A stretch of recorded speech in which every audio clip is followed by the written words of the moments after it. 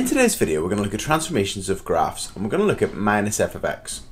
So if you had y equals x squared and x was equal to 3, you'd get 3 squared, which is 9, so y would be equal to 9.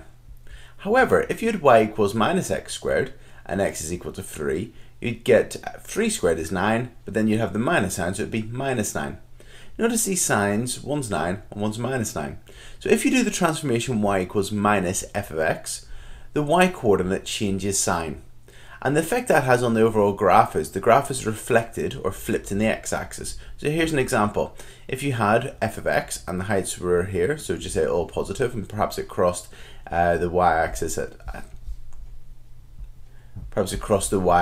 at 2, then if you do minus f of x, all the heights would change sign. So if this is a height of 2, it would now have a height of minus 2. If this had a height of 2.5, it would now have a height of minus 2.5, and so on. So the graph would be reflected in the x-axis. Let's have a look at some exam questions. So here's an exam question. A graph's been drawn for you, and it goes through the origin, the coordinate 6, 0, so across the x-axis it's 6 as well, and it has a minimum point of 3, minus 1. And you've been asked to draw the graph after the transformation minus f of x. So that's going to change the heights, the signs of all the heights. So if it was positive, it'll now become negative.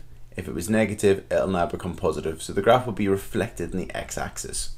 So the two x-intercepts will stay the same. So it'll still cross at 0, and it'll still cross at 6. The minimum point was 3 across, 1 down. That'll now be 3 across and 1 up because it's reflected. So 3 across and 1 up. And the overall shape of the graph would be flipped over, so it would look something like this. And that's it. So we've reflected the graph in the x-axis, so we've done the transformation, y equals minus f of x. Notice that the values on the x-axis will stay the same whenever you do this. Okay, next. This time we've got the graph y equals f of x. And it actually looks like the graph 1 over x, it's a reciprocal graph. And we're going to do the transformation y equals minus f of x. So we're going to reflect it in the x-axis.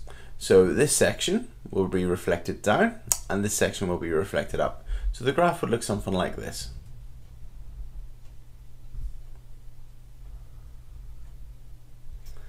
Okay, so we reflected this side, all the heights were positive, now they're negative, all the heights were negative, now they're positive. Okay, now last one. Sometimes you're actually given what the equation of the curve is rather than, or the graph is, rather than actually giving just f of x. So here we've got y equals 2 over x, and then you've been asked to draw y equals minus 2 over x.